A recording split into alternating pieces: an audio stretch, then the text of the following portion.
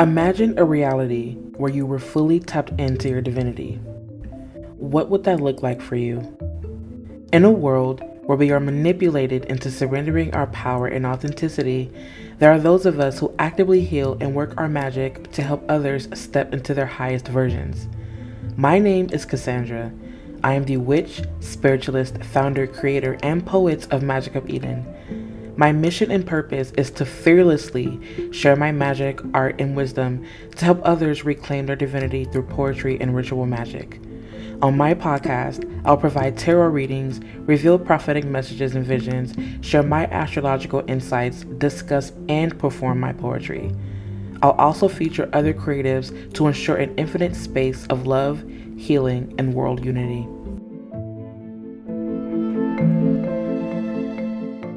Hello, everyone. Welcome back to my YouTube channel. If you guys are new here, my name is KaSandra. I am the witch, the spiritualist, the founder, and creator of Magic of Eden. I am also a published author, writer, and poet, here to help you reclaim your divinity by merging the arts of poetry and magic. And if you guys are tuning in to the podcast, welcome back. I am super excited to be in you guys' presence once again. Now, the reason why I decided to come on here and do this video and also this podcast episode is because I am getting questions from my readers asking me what inspired me to write my poetry book and what do I want you guys to get out of it. Now, the poetry book that you guys, or for those of you that don't know, the poetry book that my readers are referring to is this book that I wrote back in 2021 in April. It is called Eden, Reclaiming Your Divinity Through Poetry and Self-Expression. As if I should not know the name of my book by now, right? So I am going to be very honest and vulnerable in this video and in this podcast because it is about that time now. And I know that we all have a story to share. I know that we all have been through something. I know that some people may say, well, my pain is more, or this is not as deep as this, and things like that. And we often find ourselves into the cause of comparison. And that is one of the reasons why I wanted to write this book. And I know that I don't really share a lot of my story and my personal life with people, and I felt that poetry was one way that I could start to challenge that. And at this time when I wrote the poetry book, in all honesty, I was shedding a lot of my pain. I was shedding a lot of different things, and I really wanted to seek a way to heal myself other than just magic and witchcraft and things of that nature. There was something in me that I felt was missing, and the missing element for me was poetry. I have always been in love with words. I have always been in love with poetry, even back in high school in 12th grade, and even before that, even in elementary school. I always found myself gravitating towards writing and things of that nature. And the reason for this was because I felt that I could not linguistically articulate my feelings, my emotions, because I was afraid of people making fun of me. I was afraid of just simply sharing my story vocally. And I honestly, at the time, was tired of allowing silence to be the advocate for my fear. And so I decided to be daring and write the poetry book. And one of the things that I can say about this book is that it is extremely vulnerable and it is extremely honest. And that was something for a long time that I was afraid of because the book does encapsulate a lot of the memories that I have growing up as a child.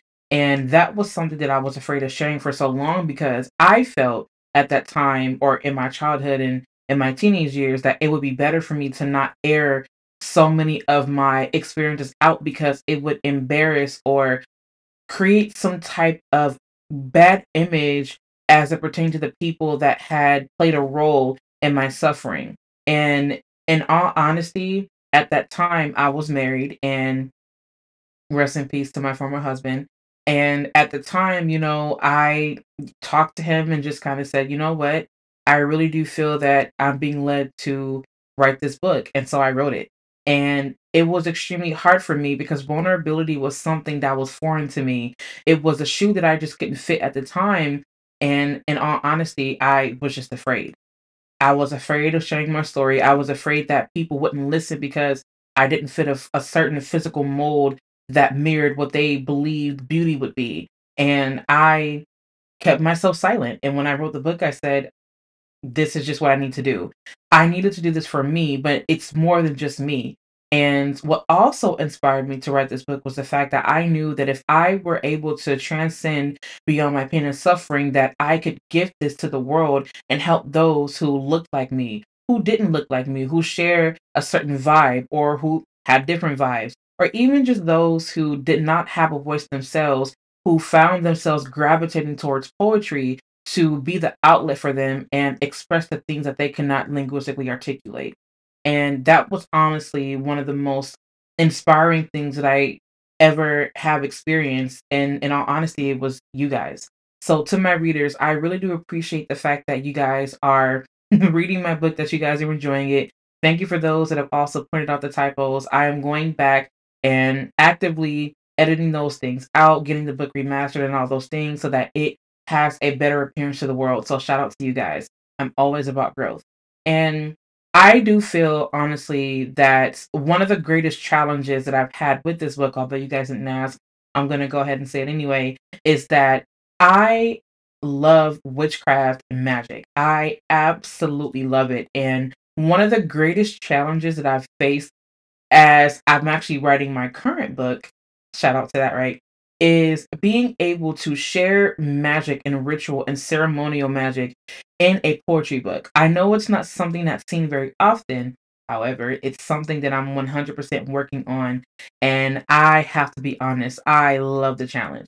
Now, in this poetry book here, I actually talk again a lot about childhood memories and things that I went through and things of that nature, and not being able to fit a certain mold that the world felt that I should fit, at least those around me. And it talks about a lot of the abuse that I experienced as a child. This is not my current experience, by the way. My experience is way different. So I just wanted to kind of point that out there, or I just wanted to point that out. And again, it just talks about my journey through healing. And one of the things that I want to read to you is actually on the back of the book. And this basically shares everything that's about the book. This is the journey of a shattered soul who searched for her pieces in the withered hands of others. These are the footprints of a pleading soul whose scars were stories carried to the stars. This is the pain, the shedding, and the healing. This is the journey through Eden. And it's really interesting because when I wrote this book, I wanted to create a safe space for myself because I felt that I needed something bigger. It wasn't the fact that the people who were there for me weren't enough. It's just the fact that I knew that my soul was trying to transcend and go far beyond what was in front of me.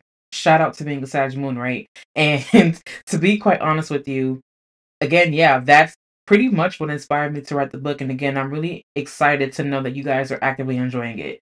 Now, what I want you guys to get out of the book is really just to be able for you to find your own voice, to know that you have a safe space here, and to know that if I could be vulnerable, if I can show up and be who I am, in this day and age where everything is fast paced and everything is just easily accessible, I want you to know that you too have a voice to share and you can do this in your own creative way. And I also wanted to connect with my readers on an intuitive level because I do feel that we don't really see a lot of people or poets who are merging their intuition with their creativity. And although creativity is a very intuitive thing, I do feel that there are so many different intuitive things that go into this book. For example, one of the ways that I wrote my poetry was sitting through meditations and figuring out what is it that I need to release.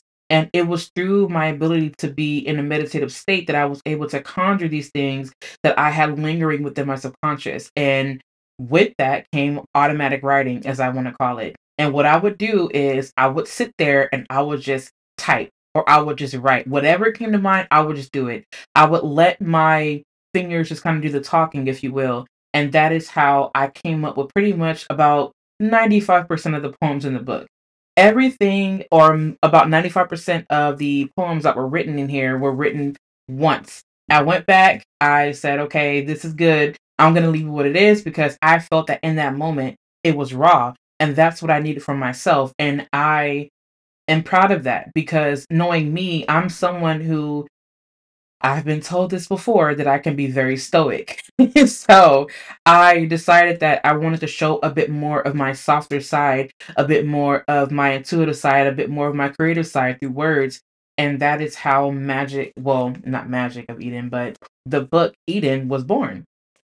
And I really do love this book, and the reason why I do love it is because it is one of my babies, one of many to come, and it really did help me to capture all the things that I could not say growing up. And again, I wanted to share my story with the world and connect with people again who had either similar experiences as me or different experiences. And it has really been a blessing to come out and share these things. Now, as the world progresses into the digital age and into I know and I can feel in my spirit that we are going to need things that cannot be replicated with AI. And one of those things is arts, right? Art in this way, art that is authentic, art that you can feel, art that you can just be in total awe of, right? And this is another reason why I'm deciding to just share my story even more. And I'm also getting ready to celebrate my 30th birthday, which I'm super excited about, by the way, January 8th to be exact. Um, and this is something that I feel I am concluding as I maneuver on to the next project in my life. So, I hope that this answered any questions that my readers may have had. If you have any questions regarding my poetry or anything like that, or magic or whatnot, let me know down in the comments and I will do my absolute best to answer those questions. Thank you guys for sharing space with me today. It has been it has been amazing. If you guys need anything from me, you guys can visit me online at magicofeden.com. You guys can also visit me on Instagram and follow along with me at Magic of Eden. I'll make sure to link everything down in the description box. Again, connect with me by commenting, sending me a message. I'll be available, and I'm looking forward to connecting with you all.